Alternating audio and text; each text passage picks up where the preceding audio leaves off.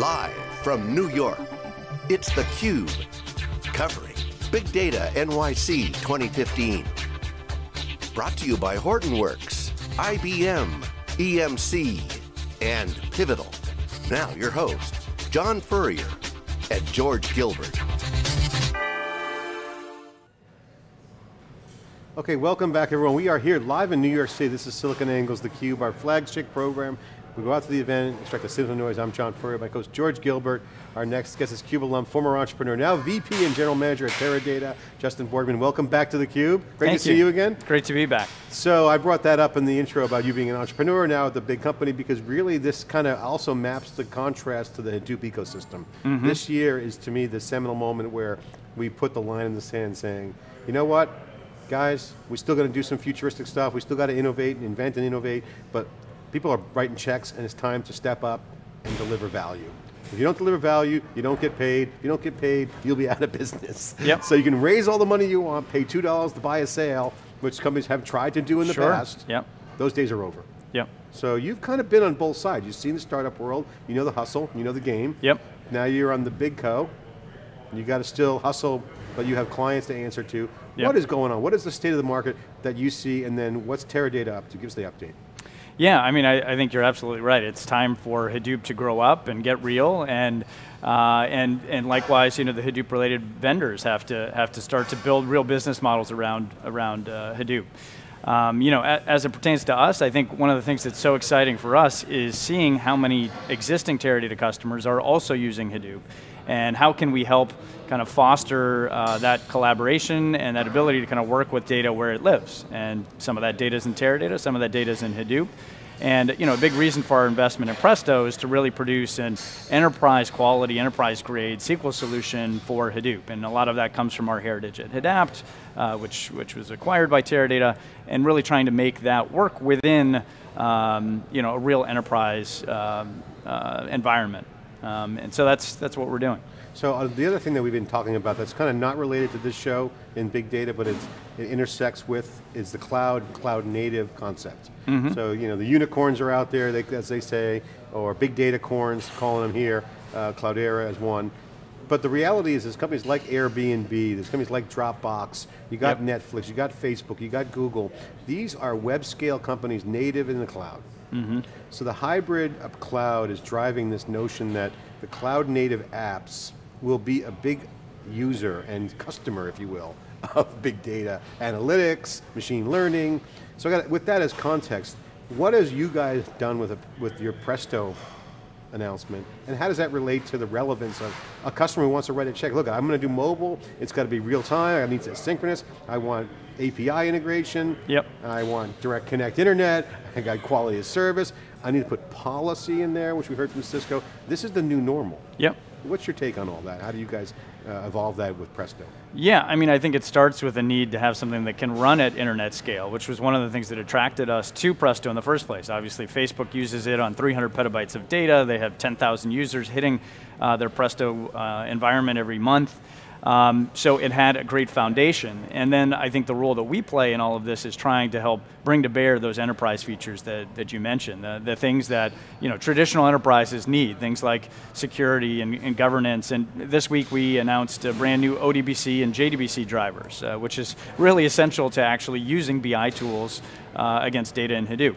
And so I think that those are all good examples of where we're trying to mature Presto and provide a real kind of enterprise grade solution that regular companies can use. You know, not everyone has armies of developers to kind of maintain an open source project, so we want to produce something that is well packaged. So what's the ease of use there? Because when I hear Facebook, Airbnb, and these companies, we know they're hackers. They have a lot of expertise and tend to build their own.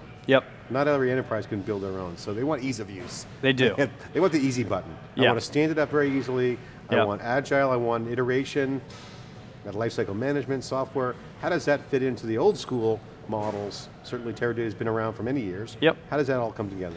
Yeah, I mean, that's exactly the value that we think we can add to the ecosystem. We think the gaps happen to be our strengths. So, in the case of easy installation, that was the release we did in June. Which gaps are you referring to? So, installation is certainly an important one. How do you even evaluate these tools if they're hard to use and hard to deploy? So, we built a very simple, easy to use installer. I've used it myself. We allow customers to download from our site VM sandbox versions of Presto, so they can even run it on their laptop in a self-contained environment and experience it firsthand very quickly. Things like the ODBC driver, which is not a sexy feature of a database, and it's probably taken for granted in most traditional mature database systems, but in this world, really important that you have a real ODBC driver that allows you to connect BI tools, which, to your earlier point, that's how a business analyst wants to interact with data, is through a tool. And Tableau and Qlik and MicroStrategy and so forth are great examples of tools that you can now use with Presto. So Justin, we were talking earlier about how databases take a long time, like in enterprise software, to mature, to harden, and to scale. Now we know Facebook has some talented engineers, and you're becoming the commercial sponsor. How did you get to this scale so fast? From what we understand, the team at Facebook's pretty small. Mm-hmm. How did you make such progress? Yeah, so they have about a dozen engineers working on this at Facebook. We've added close to another 20 to the project. Netflix has also been contributing, Airbnb's been contributing, so there's certainly a community around it and one that's growing. Treasure Data also has been adding software to the project. I think the speed with which we've moved has been, initially driven by the Facebook team. They are really, really good developers, and they had the benefit of starting from scratch with a very clean architecture.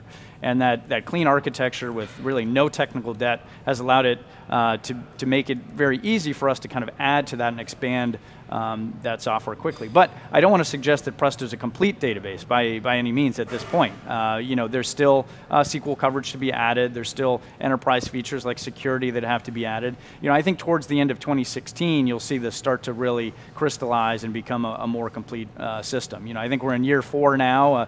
I think Kurt Monash talks about it takes about 6 years to build a complete database. I think as we get into year 5, you'll start to really see that come to fruition.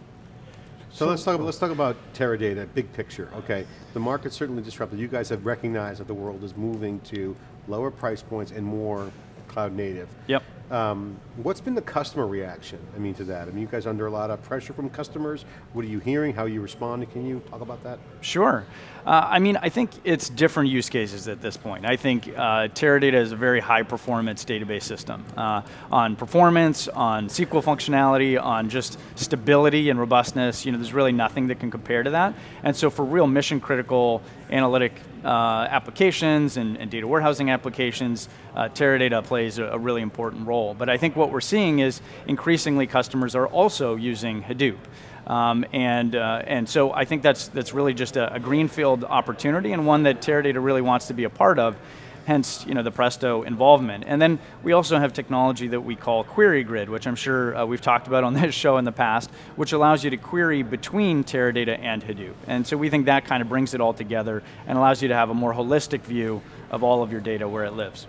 Justin, what's the top conversations you've been having this week at the show? Obviously, this is a kind of a coming together of the ecosystem, 6th year of us being at Hadoop World. The first year is kind of the founding fathers prior to theCUBE kind of being founded. We've seen the evolution. What's your take? Because it seems to be this jockeying, we call it the NASCAR race, right? Right. Like everyone's kind of jockeying in the pack, waiting for someone to slingshot out. That just never happened. Instead, you've seen the big guys come in. Yep. Pivoting just as fast as, not just as fast, but pivoting just like startups. So the benefits of big data and cloud is you can be agile. Yeah, absolutely. So faster for the startups, but not as slow for the big guys. So you're seeing Oracle, you're seeing Cisco, you're seeing IBM, we've got HP, you see Teradata. Is there room to play in the ecosystem, and what are the conversations that you're hearing? Yeah, I think it's an interesting point. I think one thing that becomes increasingly clear to me, I think over time, is how the Hadoop distribution wars continue to kind of bifurcate and fork, if you will, and go down their separate paths. And each distribution is building kind of their own stack of projects and tools specific to their distribution. So interestingly, I think one of the reasons customers got interested in Hadoop in the first place was, it's no vendor lock-in, it's very low switching costs, at least that was the perception. And now you're seeing, I think, each of those distributions slowly start to kind of build their moats, if you will. And interestingly, that's been one of the reasons, or one of the appeals to Presto, is because it's distribution agnostic. It kind of is insulating the customer as these distributions go their separate ways. So it allows them to run on either distribution. They could switch distributions down the road, which has been an interesting observation. We had VP of Marketing from HP Big Data on talking about Vertica and some of the new use cases where data is either living in the cloud or coming into the cloud in a streaming form, machine data time series. Are you seeing like a shift from the traditional, let's put a data lake that complements data warehouse, into sort of new use cases where you're working with streams of data and you have to make constant it's not always batch? Absolutely, I think that is definitely another trend. What are some of those use cases? What do they look like? I think just your point about having data sort of continuously streaming in, Kafka, I think, is becoming very popular. It was actually an interesting feature that we learned when we were first speaking with the Facebook team, is that they had built a connector for Kafka from Presto, so that you could actually query some of that data within Kafka itself. So I think that Kafka and tools like that are becoming increasingly important into that pipeline, into the data pipeline. As just a quick follow-up, so Kafka is really, at the message forwarding, I guess, in the form of a log, distributed commit log. Just all right, a little too techy, but the stream processors, like Spark Streaming, like Flink and Samza, they have analytics themselves. How do you see stream processors living next to data warehouses?